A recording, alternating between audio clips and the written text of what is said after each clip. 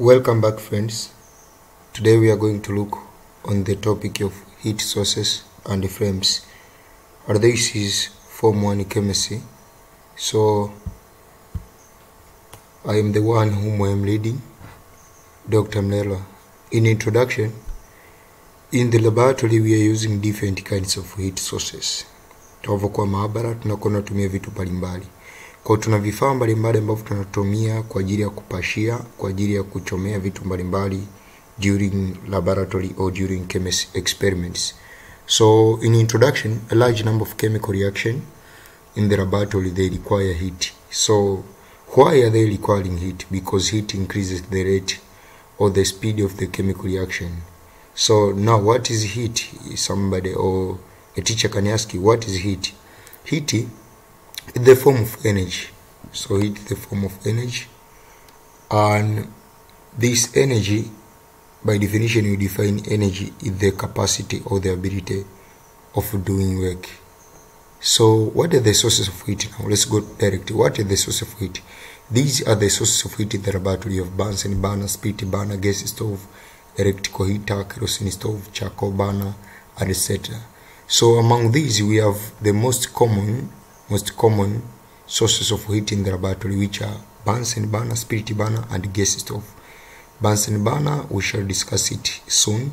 Spirit burner ndio ambao unaweka spirit, and gas stove ni jiko la gas. So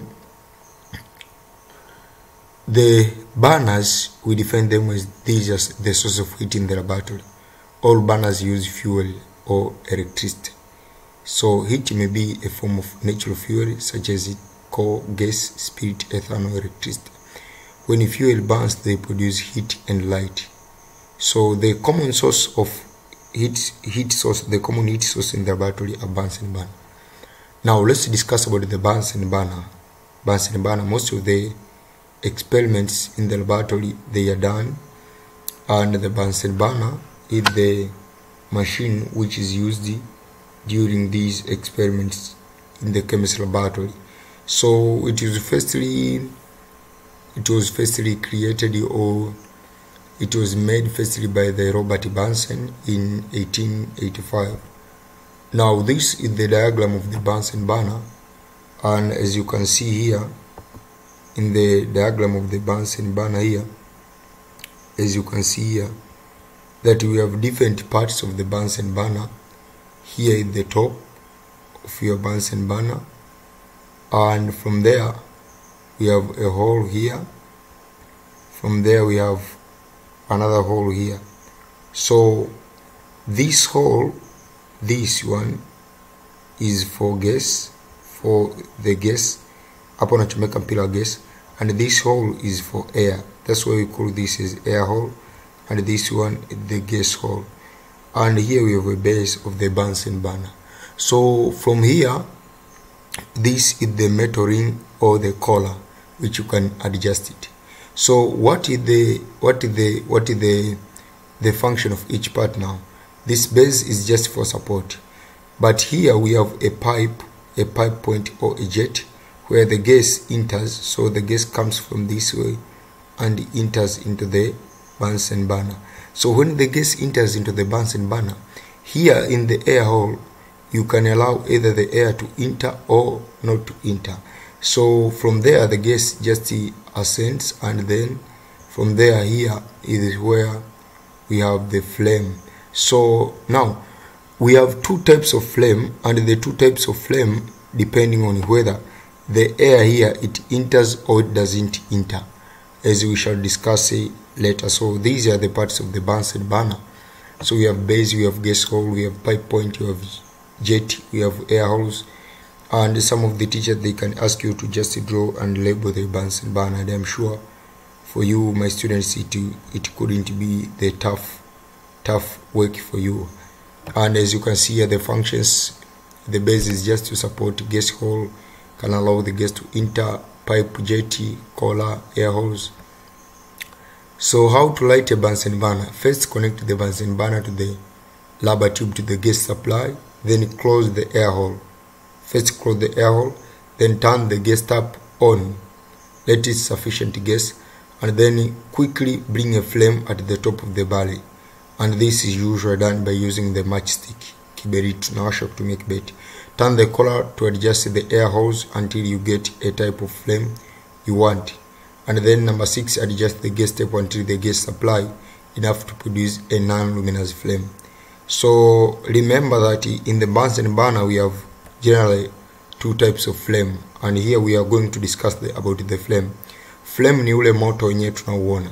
So in the bunsen burner, a flame, we can say that it is the burning gas that gives out heat and light.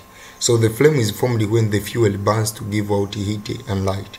So we have 2 types of flame, luminous and non-luminous flame. So in the luminous flame is the flame which is formed when the air hole is closed. As I told you earlier that it depends the air hole is closed or opened. So the type of flame formed depends on whether the air hole is closed or it is open. And by characteristics, the luminous flame, it is bright yellow in color. It burns quietly. It has 4 zones. It is smoke and forms soot on the apparatus. It is unstable, and it is hot. So the non-luminous flame generally is the flame which we normally see. The flame produced from candle, flame produced from the firewood. It is always the luminous flame, because it is always bright yellow in color. And this is the diagram which shows the luminous flame. As you can see here, it has 4 zones, and here our candle works, and here we have different zones. We have blue zone, we have unburnt gas zone, then we have the thin outer zone, and then we have luminous yellow zone. So this is the diagram, and you can see here another diagram which describes well on the appearance of the luminous flame. We have outer zone, then we have hottest part, we have moderate hot, then middle zone, and the last part which is unburnt gas. So this is the candle, and non-luminous flame is always produced from the candle. Now let's go to the luminous flame. In the luminous flame is the flame which does not give much light. It is formed when air holes are opened. So characteristics of a non-luminous flame, it is blue in color, it is a noise. So when it burns, it gives out a noise. Kwa wale ambao una majiko ya gesi nyumbani, ukiwasha gesi unasikia linatoa kelele fulani, yani pale ambapo moto unakuwa unawaka. That noise, it is because that is a non-luminous flame. It has 3 zones. It does not form soot. It is steady. It is very hot. Very hot. Luminous is hot, but this is very hot. So this diagram shows you the non-luminous flame, and it is always formed in the bunsen burner, or it is formed in the gas stove. So it has only 3 zones, as you can see here. And here is another diagram showing the non-luminous flame, but this is more precious because the non-luminous flame, it is bluish in color. So uses of non-luminous flame.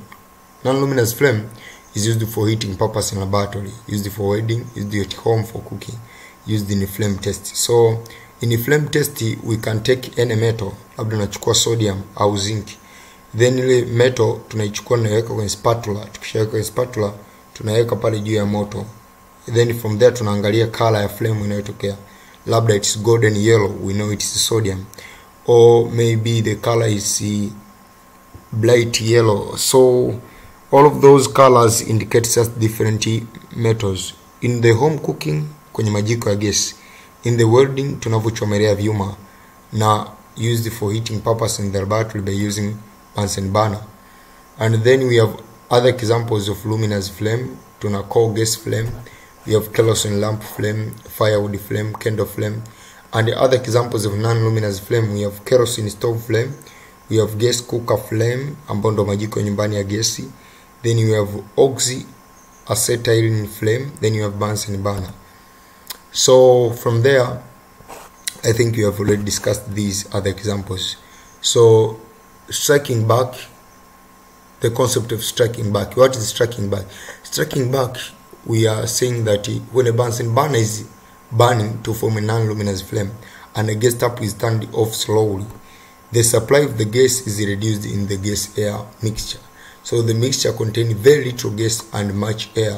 Such mixture burn rapidly to form explosion. In this case, the flame will be accompanied by pop sound, and this is called the burning back. That pop sound is what we call the burning back. At this time, the rate of burning the gas is greater than the rate at which the gas it is supplied. So that's what we call the concept of burning back. And here we have difference between the luminous and non-luminous flame. So the first difference is formed when the air holes are closed, formed when the air holes are opened. And the second difference comprises of 3 zones, comprises of 4 zones. I think these difference, yeah, they are correct. Very noise silent, form no smoke, and as we have already discussed the characteristics, so no need of just discussing these again, but you can just read these, they are understandable. And here is the diagrammatical differentiation between the luminous and non-luminous flame. In the left hand side here we have luminous, and here in the right hand side we have non-luminous flame. And we have uses of different types of flame for heating purpose, used for flame test of different chemicals. It is suitable for welding purpose, suitable for cooking, and different uses. So here they are elevation questions. Simply they are just elevation question, and they are very easy to answer them. And let me tell you that thank you everybody. Next topic is matter. So let us meet in the next topic, which is matter, where we shall discuss different concepts about matter, states of matter, about the elements, compound, and mixture, and all the things like that in this next topic. Subscribe my channel for more updates, and for any comment, for any part which you are not understood, for any question, you can just comment, and I will put the link for my Telegram group where you can subscribe my channel group. You can join my Telegram group for more question and discussion. And in other things, there is an application in the App Store. You can download it, and there you can access these notes. You can use them for study, and you can access the quizzes, and you can access even the different types of the discussion with your fellow students for more and more in your chemistry performance. Let me wish you nice studies, and let's meet in the next lecture on matters. Thank you.